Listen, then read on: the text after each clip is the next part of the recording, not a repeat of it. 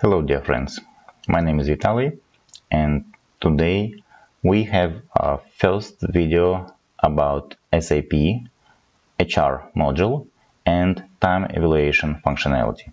And this is an overview video, so we won't dive deep into the details, but I would like to introduce you general understanding how SAP time evaluation functionality works in HR and how it could be integrated with payroll.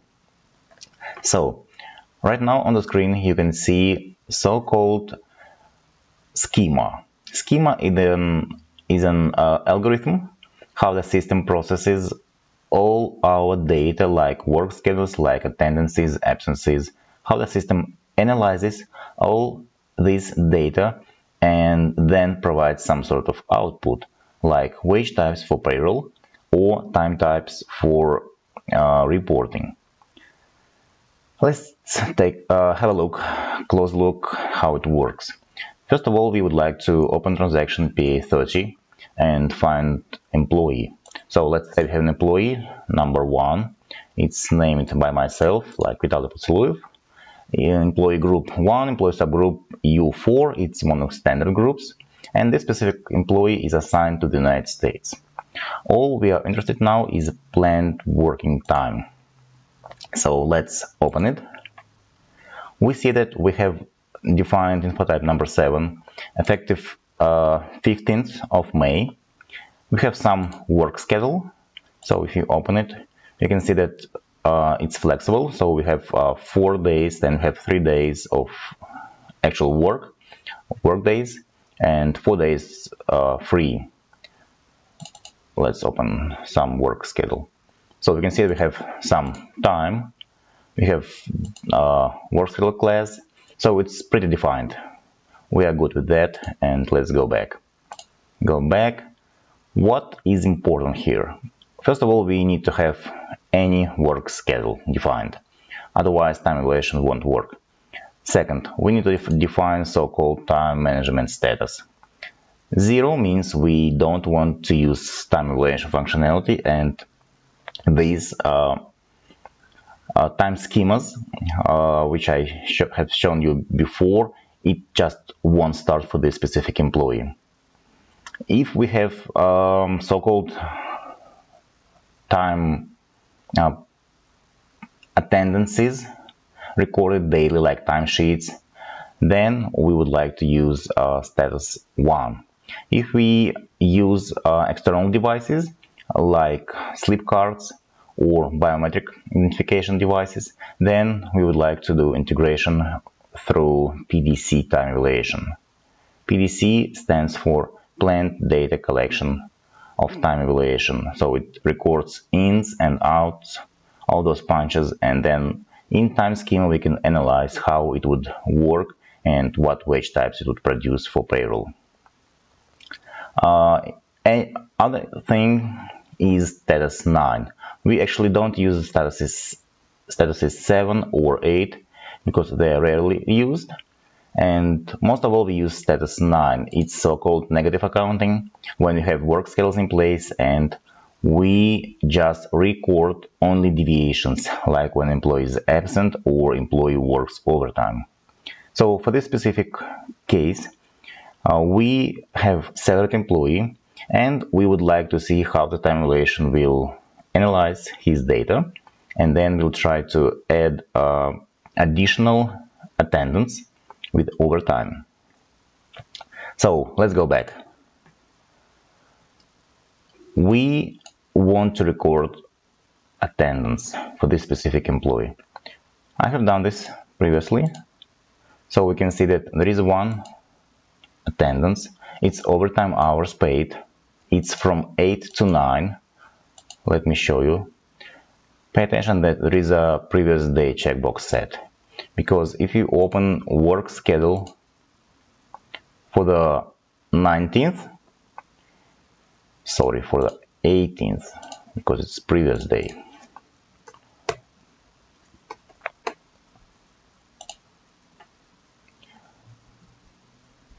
we can see that there is a work day starts at 7 p.m. and ends at 8 a.m.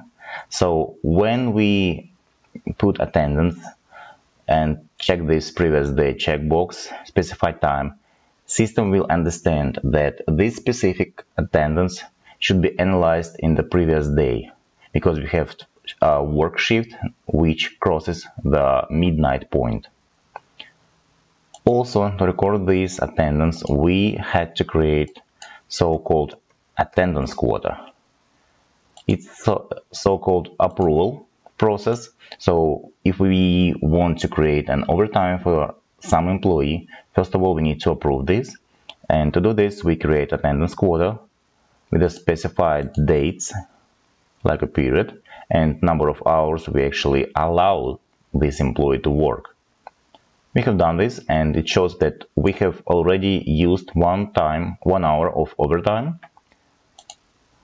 And let's see how it works in time evaluation. So to run time evaluation, we go to transaction PT60. We choose employee number 1, and we have different time schemas. Right now, I want to say that we use time schema TM04. This specific international schema works for time management status is 9, so for the negative accounting employees. And we would like to run time evaluation only for a specific period of time, just to save our time for this course. It would be from 15th to, let's say, 19th of May. We don't want to run it productive, we don't want to save any data in the database, and we would like to see the log file, which would allow us to go through the schema and see how our data was processed. So let's run it. We can see that we had 1 employee number and it was successfully ran. So let's expand it.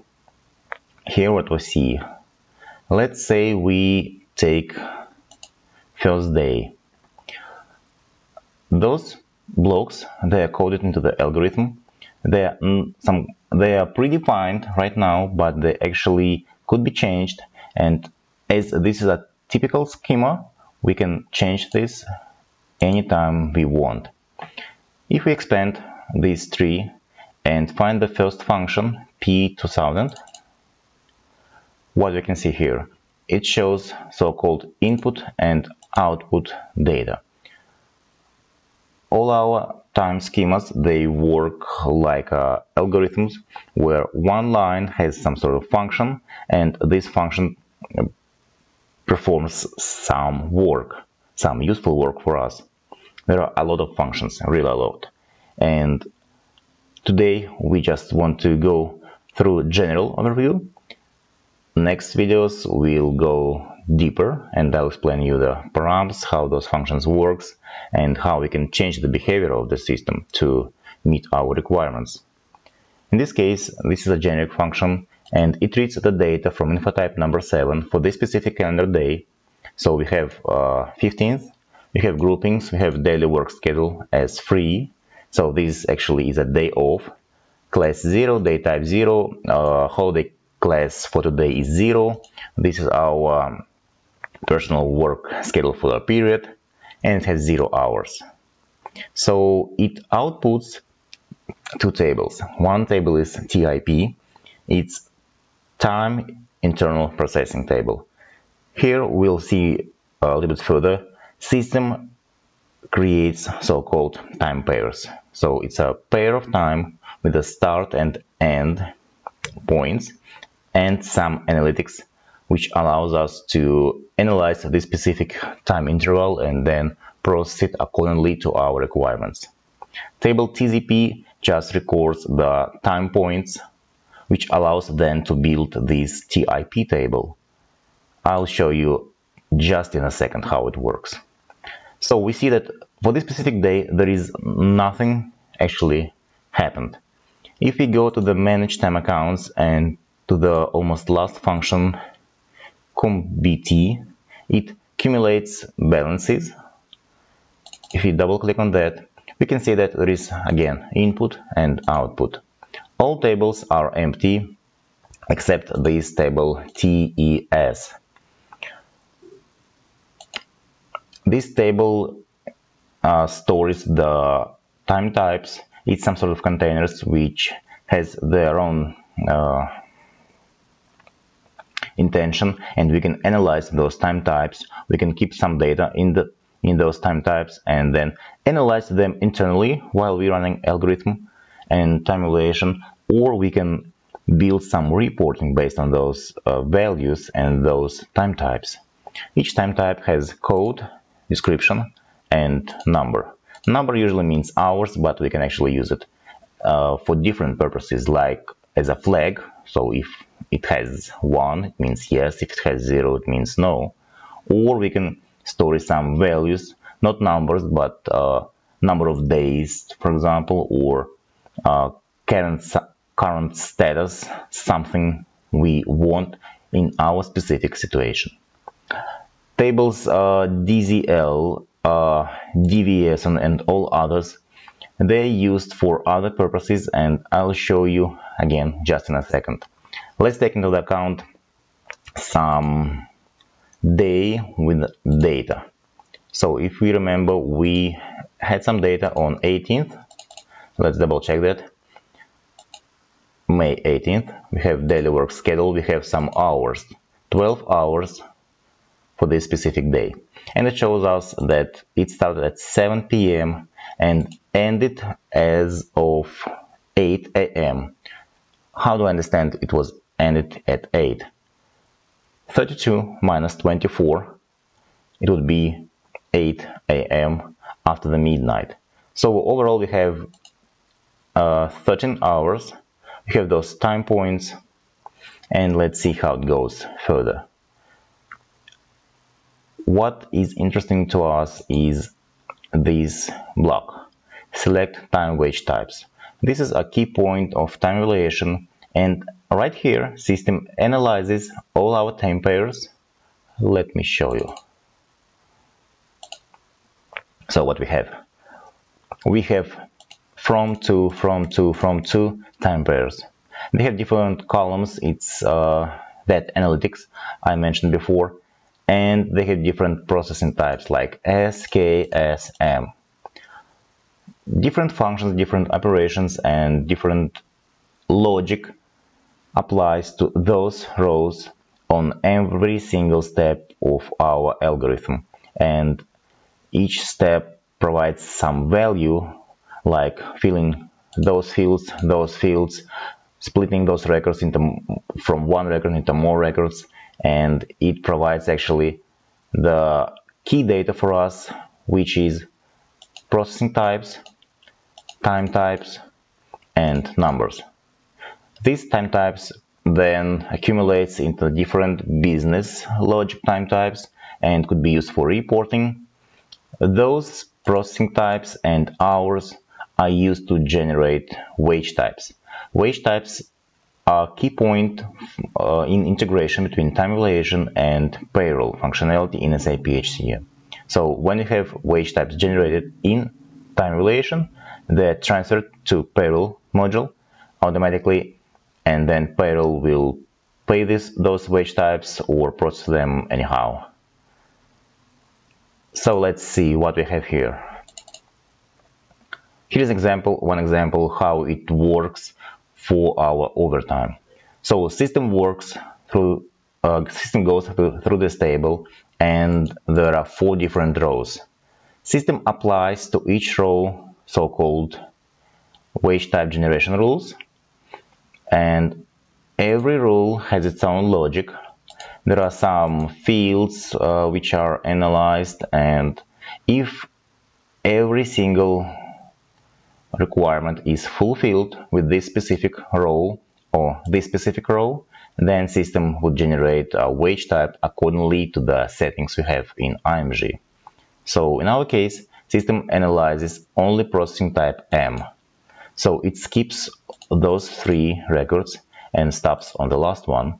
Then it goes through the weekday. It shows that actually this is a 5th weekday, so it's Friday, and it's workable for our settings. because it allows us to have overtime on any day. Then it applies calendar date, previous day, current day, next day, different classes like period work schedule class, like daily work schedule class, day type.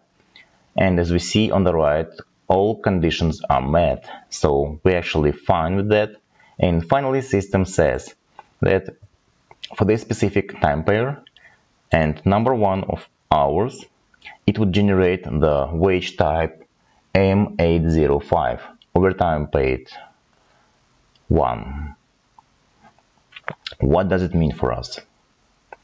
In the output, we have table ZML, and we have one wage type with number of hours 1. Then, when we go down to the manage time accounts and function QBT, we can see that in table DZL, DZL means daily wage types. So every single day when tabulation runs, it accumulates the wage types for this specific calendar day, and then it stores this data in ZL table. So you can see we have a date, we have wage type and number of hours. And this specific table, ZL, is read by payroll.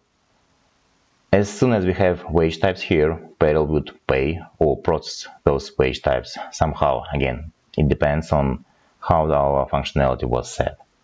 We also have different other tables, like here we have table TES. It's again the time types with different values for this specific calendar day.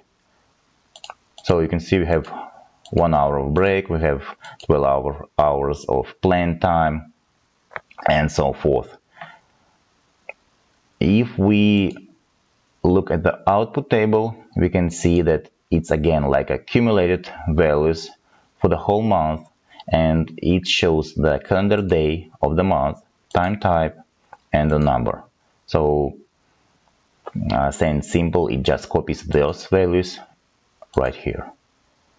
Also, we have one more table called saldo, where all the time types for a specific period, like a month, are accumulated. And it would allow us to analyze how many hours this specific employee worked that month, or how many hours he was absent. Or we can use any other time types predefined by the system or created by a functional consultant during time evaluation setup.